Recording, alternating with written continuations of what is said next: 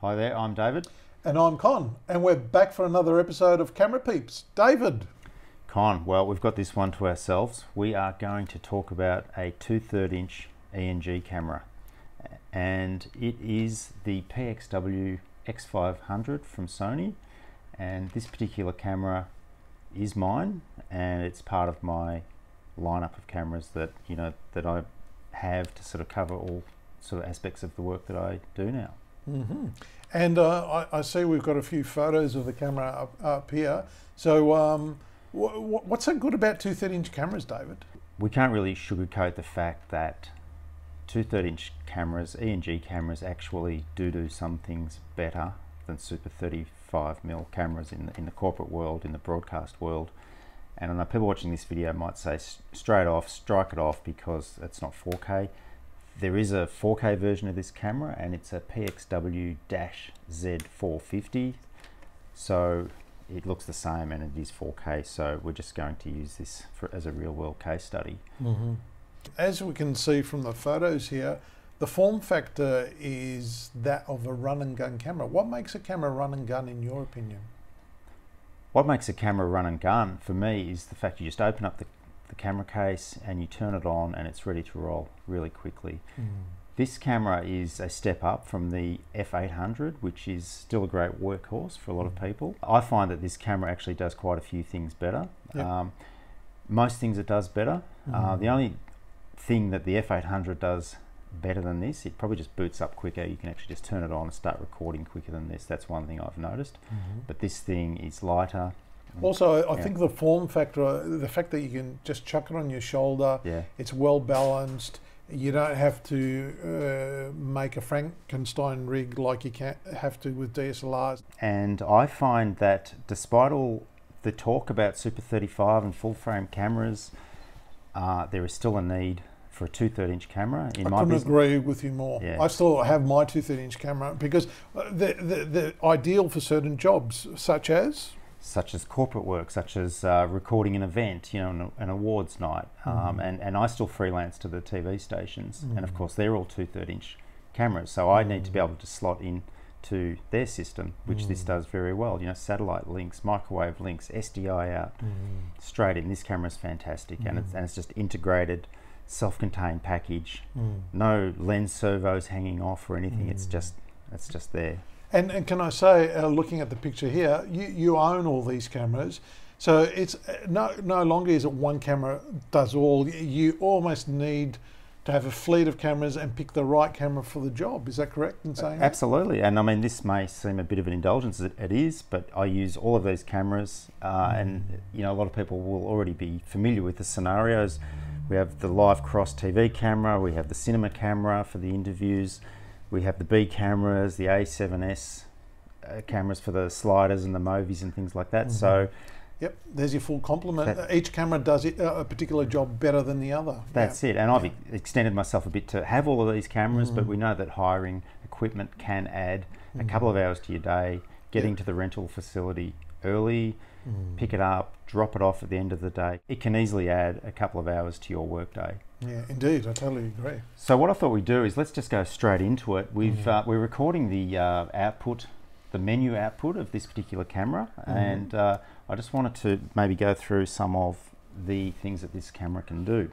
So if we just go into the operation menu here, we go into this record format, and any F800 or PXW-700 users will be familiar with the highest record rate, bit rate is 50 megabits per second. That's right, and the codec is an old MPEG-2 codec. Yeah, too. Absolutely. So what you can do here is you've got the options for all these contemporary, if you like, Sony codecs, and that one there, that's the 100 megabits per second codec. Yeah, and that's an intra-frame codec, and that's based on the H.264 algorithms or derivative of that newer sort of algorithm. Yeah, that's great. But people just want to know what are the numbers. How fast does a car get to 60 miles an hour? People just want to know, how many megabits per second is that? And you just say it's 100 megabits per second. Yep. But another thing that this camera has is this codec here. Now this that looks familiar. this is the old HD cam codec, or a variation of the old HD cam. So it's HD cam SR Lite, so it means it's only 180 megabits, not 400 or 800 megabits like the old HD cam SR. But HD cam codec was, yeah. But that's still not bad Yeah. for an ENG camera. Oh, definitely, because the XAVC-I was 100 megabits. This gives you a bit more data. So what's the big deal about data? The more data, the better quality. Is that correct? Better quality and artifacts, all those sort of issues. So one thing about having the XAVC codec, or the higher bitrate records, is we can actually do slow-mo.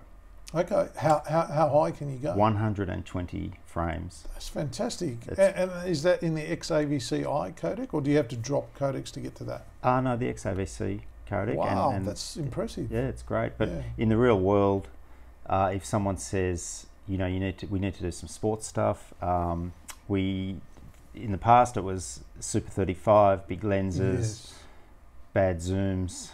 I mean, great zooms, but you know, you can do a type, big and heavy, expensive to rent. Yeah. And this scenario here is this was test footage, but this is real world stuff. You know, so you're at a cricket match here, I see. Yeah, just my old school actually, but they kindly gave me permission to come and film their match. But you know, this is on the boundary line. You know, I'm on the boundary line.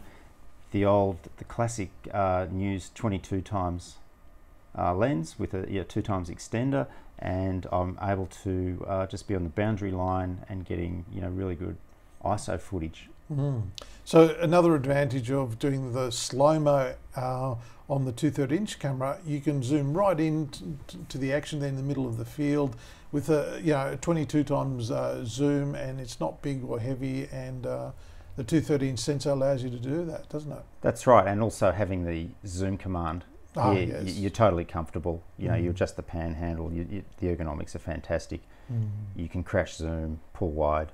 Because in the past, you know, we've really had the only option of Super 35 cameras to do that, and the cinema lenses, or if you attempt to do it on a DSLR lens, you know, it'd be crazy. Yeah. Well, you're not going to get all the way into the middle of the field with a 70 to 200 Canon lens. I don't think. Not tight enough. No, as you can with this lens. And you won't be able to follow the action as you can, you know, when you have a zoom command. See, that's another advantage of these ENG lenses, ENG cameras, the fact that you can plug in zoom demands. And I know you can do that with cabrios on 35mm cameras, but, you know, the focal lengths, because of the larger sensor, the lenses become bigger, heavier, more expensive to be able to get the same reach as the smaller 22 times. But also, in the 2/3 inch camera world, I mean, you have to remember, those of us who have accessorized our Super 35 rigs, we know it's just endless. Buying servo motors, and of course in there is 3 motors. Oh, that's right. Incorporated.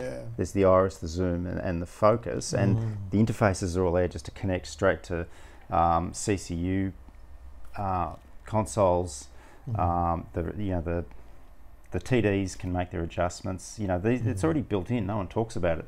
It's just that you can't see it. Because let's face it, this form factor of camera was the original run and gun camera. Yeah.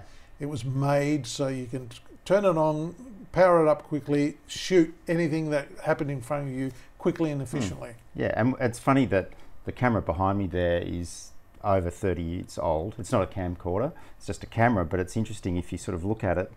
The white balance switch is still there, the VTR switch is still there. A little bit different here, the gain is there, and it's just slightly different, but in essence it's the same. So the form factor hasn't really changed much. They sort of got it right, just refined it in small steps. Yeah, the viewfinders are the same, and you know, and that's another thing about a 2/3 inch camera. You know, these viewfinders are fantastic because in these conditions, you know, if you're working early morning, the sun's in your face.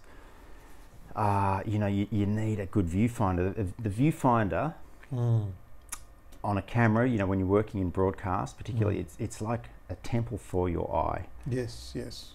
Every bit of information is in there. The composition, the camera settings, the color temperature, everything is there. This is so critical. So a lot of cameramen really relied on their viewfinders, and you know, if they ever went to someone else's camera and their viewfinder was set up differently on or inferior or a cheaper version, it could really throw you because you know, once you got to know your viewfinder and its settings and stuff, it was That's me. I still use black and white viewfinder. Oh really? You haven't gone colour? Why is that? I haven't. I mean, they're good. The black and white viewfinder still does some things better than a colour viewfinder. I'm not going to go into it, but also a high-end colour viewfinder is upwards of 10,000 Aussie dollars. So what's a black and white viewfinder? 2-3 grand or 4 grand? I think it's about 4. 4. Yeah, okay. but for me, from a business perspective, you know, $10,000 will buy me another FS5 or update another camera or buy me another lens. So also with this camera, the LCD screen on the side here, those of us familiar with the F800s and the 700s, was pretty grainy, pretty ordinary. This is actually a great so they LCD screen. improved that rear LCD, because I remember on the XD-Cam 800s, you put it on the picture and it was so soft, it was hardly usable. No, this is fantastic, and so if you have a client who's in tow, I just don't do the mounting a monitor up here. There's just no need. It's just extra weight. It's more connections. It's more batteries. This is good enough for them to quickly have a look at what the shot is. Review shots, whatever. So that's another great thing about this camera. Okay, so while we're on this page here, the record function setting here, if we go down to simultaneous record, that's a feature now that's standard in the FS5, I think. But basically, I can record to both S/S cards at the same time. So you do an instant backup? Absolutely, which is handy sometimes. If you know you can't data wrangle the card straight away and you want to make sure you've got 2 copies, you have to catch a flight straight after you shoot, there's no time to data wrangle, at least you know you've got 2 copies. And anecdotally speaking, I've never had a problem. I've never had a problem. So I'll just move on in the menu here. This is another interesting thing about this camera, proxy recording mode. In the 700s and the 800s, there was no option for bit rates. On this particular camera, I can actually record. I actually have some options, and I leave mine set at this 9 megabits per second bit rate, and the quality in playback is absolutely fine. Now that's been my emergency. I've used it once, and it was my own job. It was actually one of our jobs, and I had to format a card that I hadn't backed up some of our footage on. It was no big deal. And then I thought we'll have to reshoot it, and then it dawned on me, no, we've got the proxies. And that was good enough to use. It was good enough for the website. So that is totally fine. And another great use for this high quality proxy is media training. I'm not sure. Oh yeah, I've done a bit of media training, and I struggle to give them what they want, and that is a file they can take away with them and play on PCs, because my problem is I can do proxy files, but they're .movs, not MP4s. No, and this when I'm packing up after a media training session, it's just simply laptop. And the SD card goes in, and just copy the file over to the USB stick for each client, each person who's been trained. And the time that takes is it's not a great amount of time. And by the time 9 megabits, the file sizes aren't too big at all. And they walk away, and they can play it on their PC or Mac. PC, So I find that a really interesting. Well, I think anyone who does a lot of media training, that alone says to me, a must-have. Well, look, we used to drag in any camera. Well, we used to drag DVD recorders up, and that was another road case. And I'm sure you remember VHS recorders. I do. I wasn't going to mention it, but it was. But even the DVD recorder. You know, the amount of plugs and cables. You know, and XLR to RCA, and very complicated. And formatting the DVDs at the end of the job. Oh, that too. I've forgotten about that. And then that's fine, but of course, you know, most laptops don't have DVD. That's right. Anymore. They're a gone thing. So you know, this proxy quality is fantastic, and I do. Well, it serves 2 purposes to me. One, it's an emergency backup for the footage if something happened to the S/S cards, and it's quite a usable picture quality for internet or web footage or the media training. Or if you wanted, if you're overseas and you're doing a story and you quickly want to send back to the station, you know,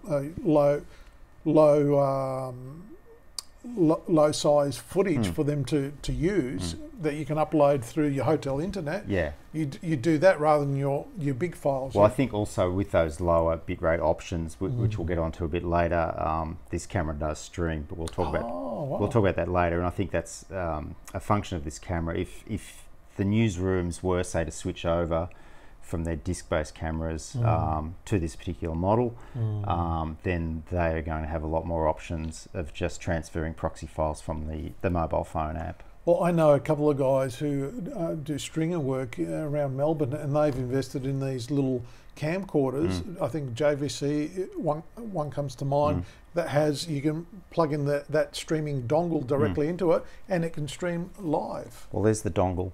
Okay, so this camera will do it. This will do it, yeah. Oh, there you go. We'll talk about that in another video. Yeah.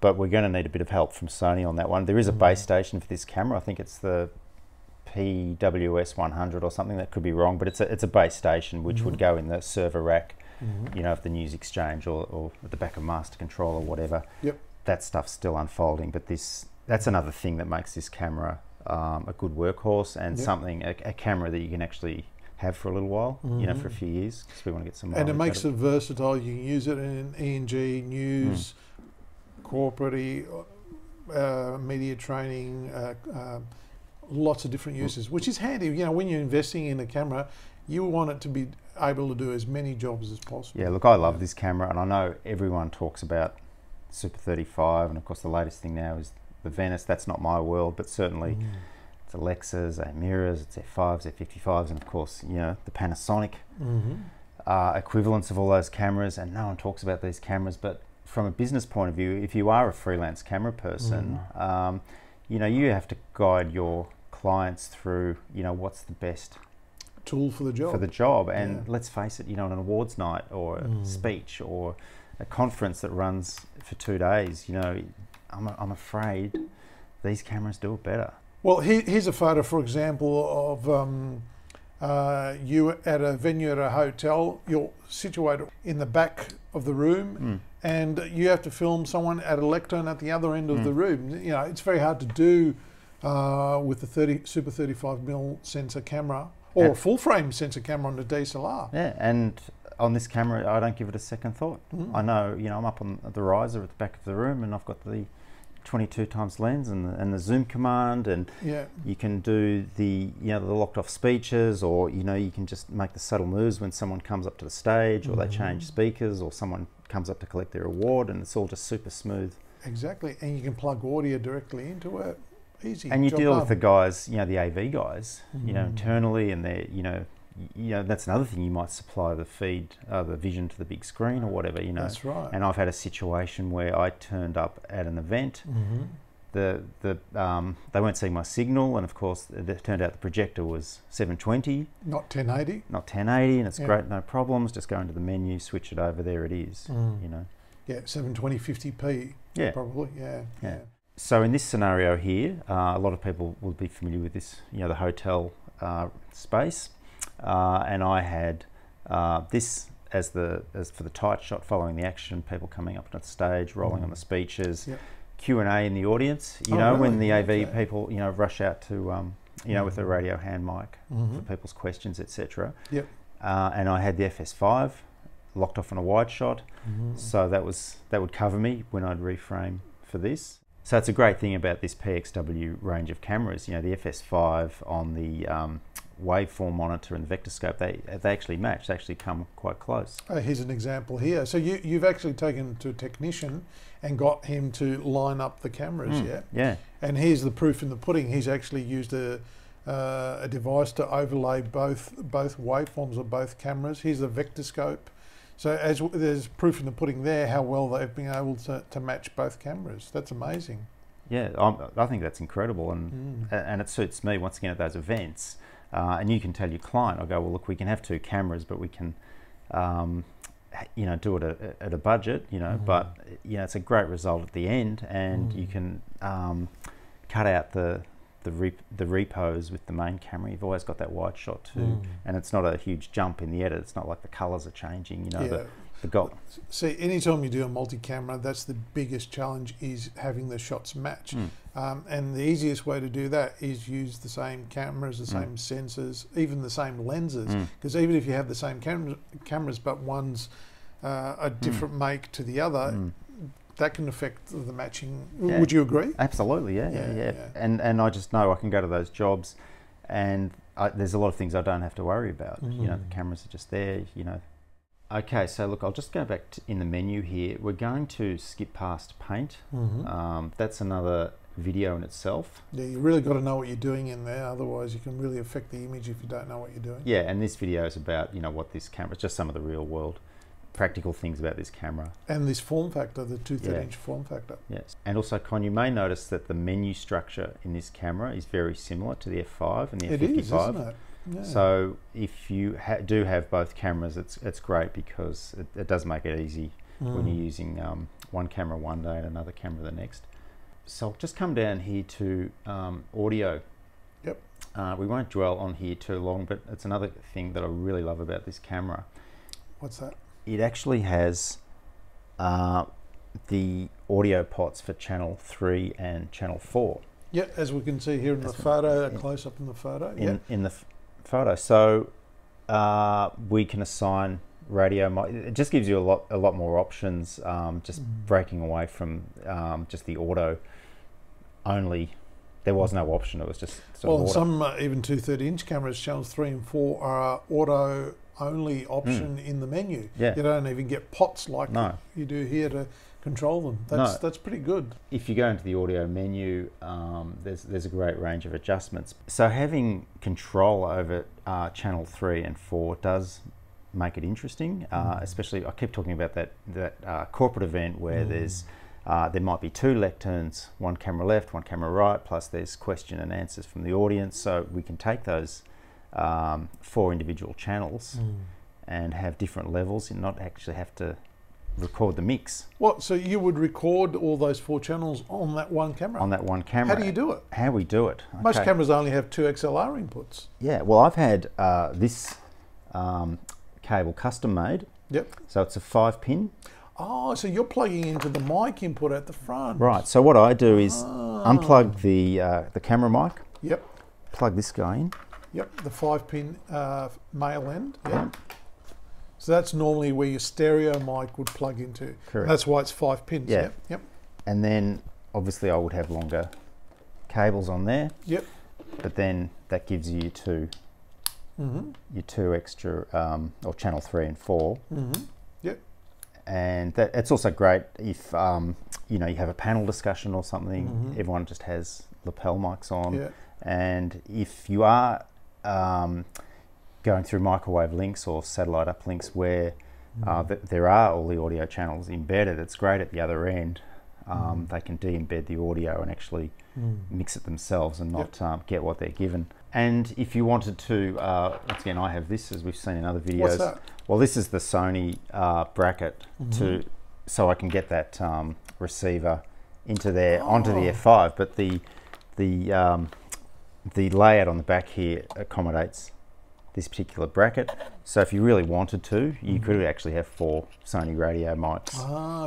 The slot in into the body there, plus that one, another dual receiver on the back. On the back, that's an option. I don't have 2 receivers, but it is an audio option. So speaking of slot in audio receivers, that's another thing about this form factor, that rather than having an external thing that's longer, bigger, and cables running out or something, you've got this neat form factor of the dual receiver going straight into the body, talking directly to the menu of the camera. Yeah. And it's this streamlined camera that we're talking, almost, I think aerodynamics, it's just smooth. You can walk through doorways, you can walk through, things aren't going to catch, HDMI cables aren't going to pop out when there's pressure. It's just integrated, it's just self-contained, and that's what I love about it. And if there is a problem somewhere, it's just a lot easier to find the fault, because everything's familiar, everything's internal. You don't have to reset servo motors. It's just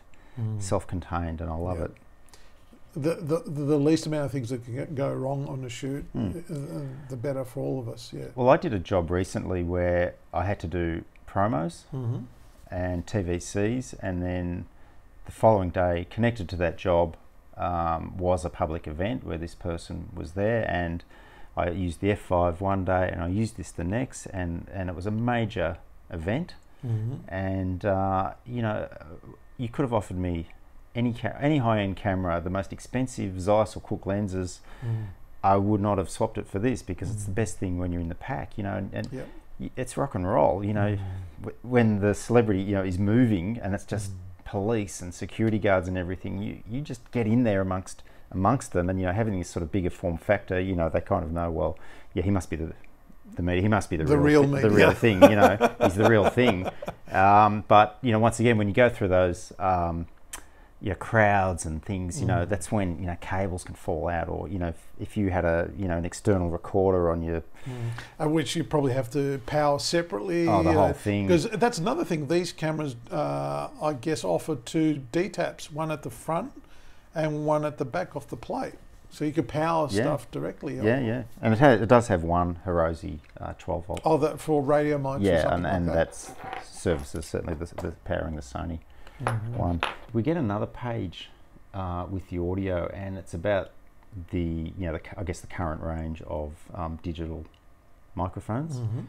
We get a whole page here, and this could be another video in itself, so we're not going to talk about it a lot, other than that they do interact, the transmitters and the receivers do interact, share some of the information, battery levels and things. So that, and in the viewfinder here, I get the RF level, and so that means that that's great. That's to have fantastic. all that information at your eyeball or fingertips. Yeah. And some people might say, why? I go, well, I can tell you why, because if you do end up at a major event where there's an OB and there's other media, there will be quite possibly a clash of frequencies. Oh yes. Well, when the AA batteries start going flat in the transmitters, it starts blinking. Oh really? Yeah. Oh, that's a fantastic feature. It is really Because you good. can be caught out the worst time Yeah. having transmitter batteries on the talent go flat. Yeah. Yeah. That's another great feature of this camera. Yeah, most definitely. Okay, so as we go through the menu, we'll just skip over some things. APR, we're familiar with that, the dead pixels. Oh, no, I don't know what APR is. What is APR? Don't you know? No. Oh, okay, right. No, please educate me. Oh, okay, right. APR, this is, it's an acronym. It's a Sony acronym, and I can't remember. It's something like something pixel replacement or something. Refresh. Something like that, yeah. So it's probably not important that you remember what it stands for. It's probably important that you know how to find this in the menu, because it is important. So if you are it's more the evening that you noticed, or dark situations, the camera's been on for, once the camera warms up, then the dead pixels start to expose themselves, and if you, and you know, you might be on +3 or +6 gain. The higher the gain, the more obvious they are. I've had them pop up when you least expect it. I've you know, hidden them. I've altered my framing just to sort of hide them, you know, in a shirt or something. But sometimes, if you know, if you're wearing a dark top, it could be obvious. And because they usually are white, bright. It's a white thing, yeah. And to me, the pixel thing is basically a nightmare for me, because in the early days of the CC, I had a lot of problems with dead pixels, and I'm not sure if people can relate to that or not, but there was, I think you had to black balance or something, or you actually had to take to the Sony technicians. And didn't they used to laser burn that out or something? I don't know what they did, or they masked them somehow and you'd get it back. But fortunately, this function here, if I notice the dead pixel, this is the one, and you just go into there and you basically hit, I won't do it because it takes a few seconds, and it's a little process, you know, a little timing thing, and then the next thing it says APR completed, I think, and then voila, the dead pixel's gone. Does it work? Oh, absolutely. Whoa. Yeah. Whoa. So to test this, to test a camera for dead pixels, as I say, I have a particular eye for it, because I've had some shockers with dead pixels, and they're probably more noticeable in a black and white viewfinder. and when the camera's really warm, when it's been on for a long time, and certainly when gain goes in, they start to expose themselves. Yep.